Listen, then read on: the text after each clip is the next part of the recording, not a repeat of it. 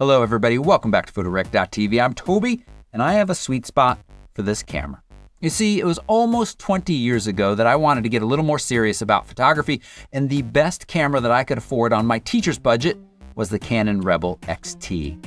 And in many ways, this entry-level mirrorless, the Canon R10, is very similar to that early DSLR. This is a small and lightweight camera offering a good value and provides beginner photographers plenty of room to grow. That Canon Rebel XT served me really well. It wasn't actually until I started shooting professionally that I remember feeling some of its limitations. I don't really feel like this camera has any limitations that are gonna hold you back anytime soon. That's really not the main issue I have with this Canon. It is, in fact, the ecosystem of lenses, or lack thereof, that could be an issue for you at some point in the future. We'll get to that in just a few moments. First, I want to hit some stats, and I'm going to be sharing my experience after using this camera over the last couple of months while leading photo workshops in Yellowstone National Park and the desert Southwest, and even here in my backyard in Seattle.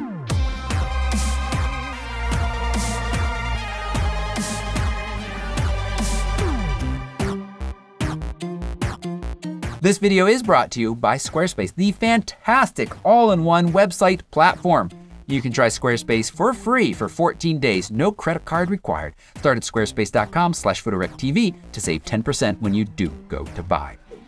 The Canon R10 has a 24.2 megapixel APS-C sensor, which is paired with Canon's latest Digic X processor. I found this combination delivering great image quality, excellent detail, acceptable noise levels.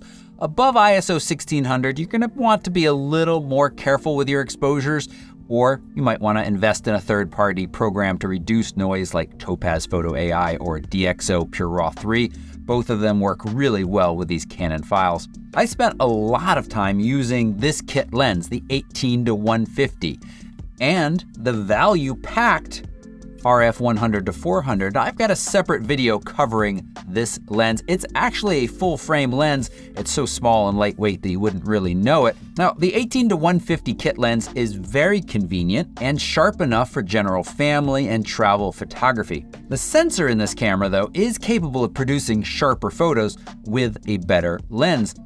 But we get to the rub. Canon doesn't offer any better native crop sensor mirrorless lenses at the moment. That's right.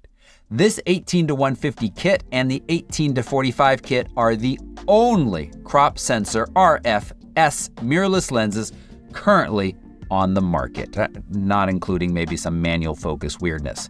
Canon, the company that for so long has had a huge pile of lenses available for all of their cameras, currently has just 2 for RFS. Look, you don't need to stress about this too much. I imagine that Canon is very likely going to be releasing more lenses soon, and maybe even letting in some third-party options that actually autofocus. And in the meantime, you have incredibly good and affordable full-frame lenses like the 50mm f1.8 and this 100-400 that I already mentioned. And of course, you can adapt older lenses. But if one of your desires is to get good image quality and travel as light as possible, well, it's a little annoying to have to use full-frame lenses on this camera. If that applies to you, I've got an alternative camera system that I'll recommend in a few minutes. But let's get back to what I love, and there's a lot here. It is fast. 23 frames per second when using the electronic shutter, 15 frames per second with the mechanical shutter, which is good, because with the electronic shutter, Canon does caution you that you can get some distortion in faster moving subjects. I tested this at my kid's soccer game. Maybe they weren't fast enough. I didn't see any major distortion, but it is something that you need to be aware of. Not only do you run the risk of distortion though, you're not gonna get more than about a second of photos shooting raw at 23 frames per second, literally a second. Luckily, they give you a compromise. Under shutter mode, switch it to electronic first curtain, set the camera on high, not high plus. This is gonna give you almost 8 frames per second, and in my testing, it ran continuously with no buffer slowdowns on a fast SD card. That's impressive. Switching to 15 frames per second gives you just about 1.5 seconds of burst before you see slowdowns, but then it clears relatively quickly and continues to fire short bursts afterwards. The difference between 15 and 23 and how fast that buffer fills and how long it takes to clear is pretty amazing. Now keep in mind, I've interviewed a pro photographer that's covered the Olympics, and 10 frames per second is all she felt she needed to do her job. Just a fun fact, the slowest continuous shooting you can do with this camera is 3 frames per second, which was the fastest burst rate that the Rebel XT offered about 20 years ago. This video is brought to you by Squarespace. Many of you watching this are photographers. Squarespace understands photographers. The other day I was putting together a gallery of my favorite images from my Katmai workshop, and I wanted this nice, clean, square grid. Squarespace made it so easy to display the portion of the image I wanted shown in that 1:1 aspect ratio. It's smart. You can try Squarespace out for free today. No credit card required for 14 days at squarespace.com/PhotorectTV. That'll also save you 10% when you do go to buy. Let's move on and talk about the autofocus system. It's very good. You've got subject selection here for people, animals, and vehicles, and I've tested it out over the last couple of months and found it to be reliable and capable. With people or animals selected, it often found the eye and was quite accurate. If no eye could be detected, it falls back to the head area. On vehicles, it locks onto the front or near the front, and overall, it's a very good system, and I really love having that face detection in here and clear feedback on what is in focus. That's very helpful. And that brings me to a larger point that I want to talk about with this camera that I think Canon has done a really nice job with. It doesn't feel like there's any arbitrary limitations in this affordable crop sensor mirrorless. It's a very nice thing to feel when you're buying a more budget-friendly camera. It hasn't been cripple-hammered. Hammer crippled? Not cripple-hammered. You've got a capable AF system. You've got a pile of useful features on top of that, like interval timer, bulb timer, multiple exposure, focus bracketing, and a decent amount of customizability, both in what you see on the screen and in the viewfinder, and the buttons on the camera. I appreciate being able to turn off or on certain functions for certain buttons. For instance, the flash exposure compensation button over here, while wearing gloves in the Yellowstone National Park, I frequently and accidentally activated this. You can turn it off, so that's not a problem. Now, one button that you can't customize that I feel a little, it's odd, why not, is this lock button up top that is fairly prominently featured right next to the record button. It even feels similar in hand and finger. I don't know. You can't assign it anything else or even disable it. And I don't know why Canon loves locking controls. It's a feature that I find clients get tripped up on our workshops more than any other Canon feature, really. The button gets pushed, or on other cameras, the lock switch gets switched, and then people are confused why they can't change the settings on the camera. It's happened to me in the past as well. I'd love to know. Leave a comment. Do you appreciate this feature? Is it something that you use often? Seems like a firmware update could allow us to customize this again in the future at some point. All right, let's talk a little bit more about ergonomics. This camera feels nice in the hand. It's a little bit on the small side. I can really only get 2 fingers comfortably around the grip with my pinky curled up underneath, but that grip is comfortable. I love this fully articulating screen with easy touch controls that Canon has always done really well. You've got dual dials for easy manual control and an AF joystick and a nicely featured AF button on the back for back button focus. I mean, this is an enjoyable camera to use. Now, along with those dual dials, you have an outer ring on the lens. Now, on the smaller kit lens, you just have the zoom ring and one outer ring that can be either focus or act as a control ring. And that control ring is something that Canon has implemented on many of their mirrorless lenses. I have switched it to adjust exposure compensation. I typically shoot full manual with ISO on auto and find it to be very easy to do a quick turn of the ring to make my image a little darker, lowering the ISO, or a little brighter, raising the ISO.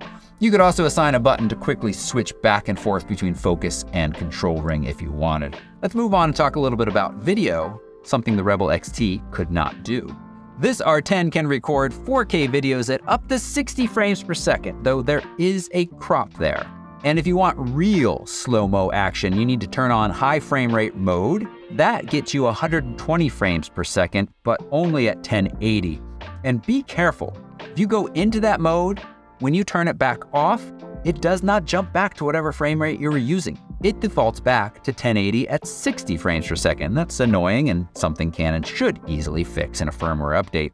But overall, video quality is good, focus is quite reliable, it works on face and eye again, and through the app, you have great wireless control if you want to do one of these talking head style videos, like this. No, not those talking heads. This talking head. And you're not arbitrarily limited to 30 minutes of recording. Last night I recorded a 4K 30 frames per second video for 47 minutes. It only stopped because the card filled up.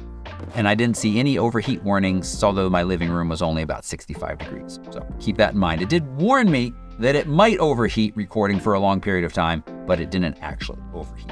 Now, the only thing you're really missing for serious video is a headphone jack, which if audio is important, that's a pretty big deal.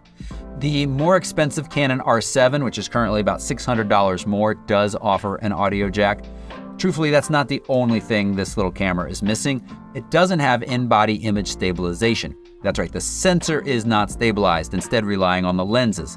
Both kit lenses are stabilized. Many other lenses you're gonna purchase are stabilized, but at some point in the future, if you wanna throw on a little prime lens and try to walk and talk, you might be disappointed without any stabilization. And although we're really kind of in the video section right now, I'm gonna mention that it's nice to have IBIS when shooting stills too. That lets you get away with lower shutter speeds, which allow you to lower that ISO when your subject allows it, and that can make for a more travel-friendly camera as well. I'm on a little bit of a roll with the R10 drawbacks. We're gonna move out of the video into just general other drawbacks. One is battery life. The battery life is just okay.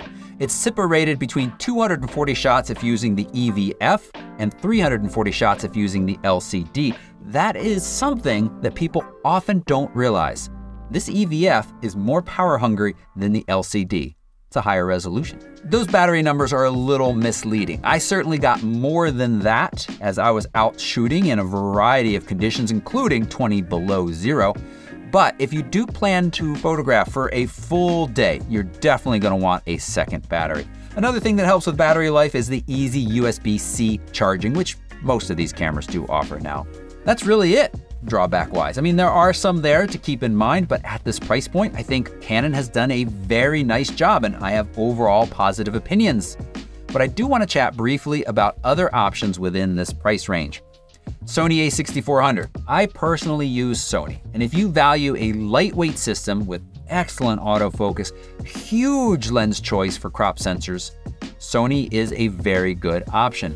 But the ergonomics of their crop sensor models, like the a6400, are just okay.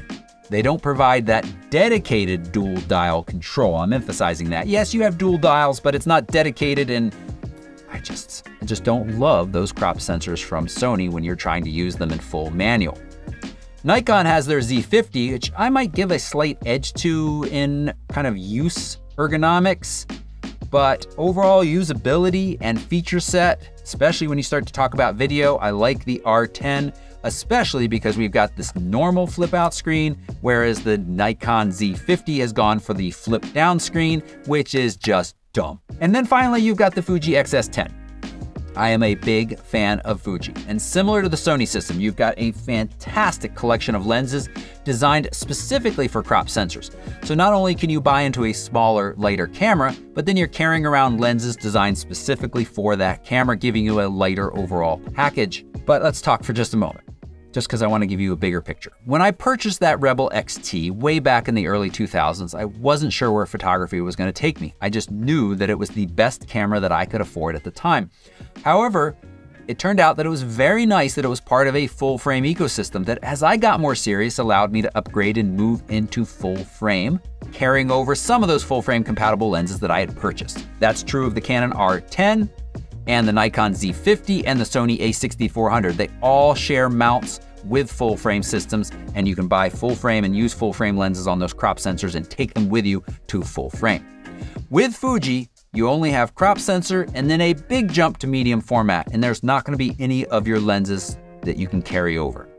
I mention this again because I want you to have the big picture and the most complete picture possible, but I being honest with you, these days, I don't think it matters nearly as much. The quality from these crop sensors is fantastic. And if you're looking for a good general photography, travel, kids sports, a lot of wildlife, a crop sensor camera is going to give you everything you need, and you should not feel pressure to upgrade to a larger sensor. Overall, I'm impressed with the Canon R10. I think it is a great camera, little camera, that is perfect for a variety of uses. If you're looking for a compact, lightweight camera that can deliver great image quality and performance, the R10 is definitely worth considering. Just be warned that for the time being, you have an extremely limited lens collection available to you without paying more for full frame lenses and carrying around a little bit more than you need.